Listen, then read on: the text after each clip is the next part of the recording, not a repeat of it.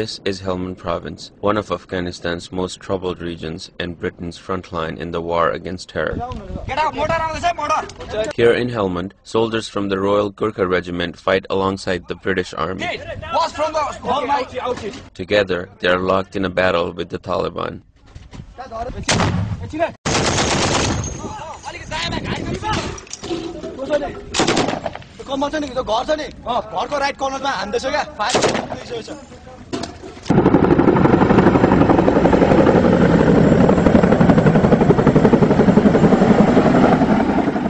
Thousands of miles from their homes in Nepal, the Gurkhas are fighting in a country where they share more in common with the Afghans than any other group in the coalition forces.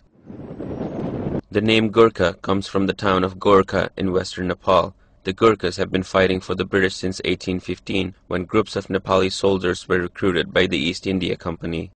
Since then, military men calling themselves Gurkhas have fought for the British in every major battle.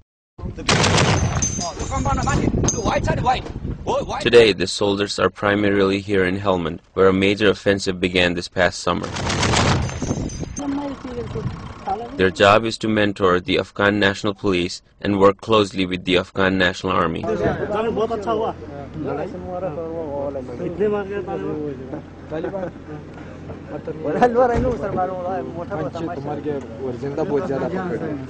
In Afghanistan, many Gurkhas bond well with the ANP because the Gurkhas understand and speak Urdu.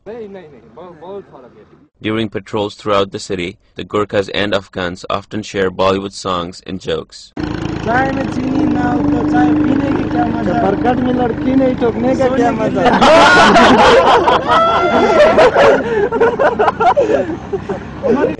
obviously coming from Nepal.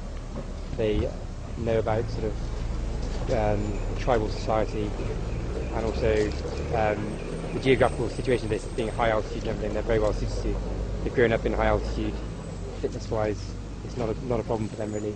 And the cultural side of life, they just get it a lot better. They understand why these people aren't getting on with each other or why there's problems.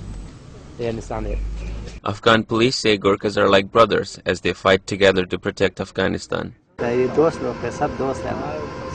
बल्कि सबसे प्यार मोहब्बत है हम ये हमारा मदद करता है और अफगानिस्तान की दिफा करता है बहुत अच्छा लगता है.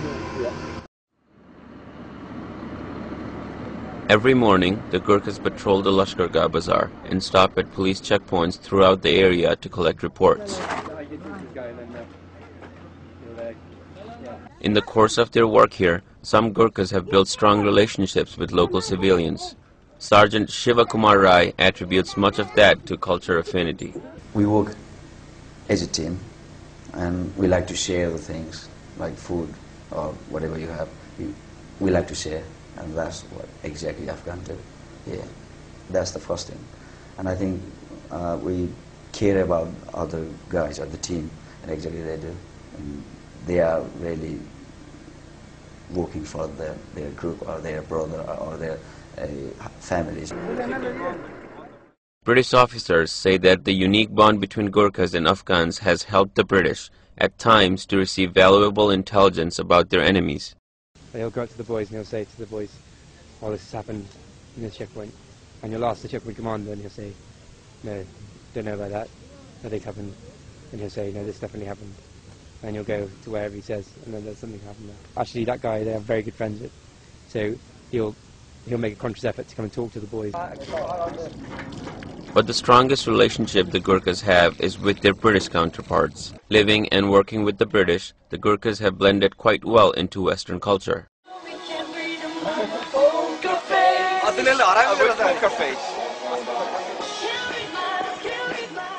But even though they are far from home, the Gurkhas stay connected to Nepal, often by listening to Nepali radio programs. And when it comes to food, even a hot summer afternoon does not stop them from preparing their own meal.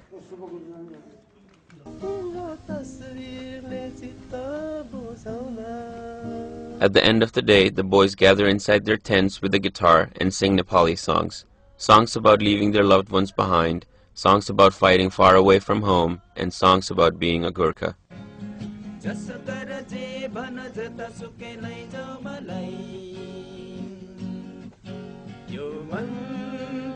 मेरो गोर्खाली हुँ जस गर जे भन जता सुकै लैजाऊ मलाई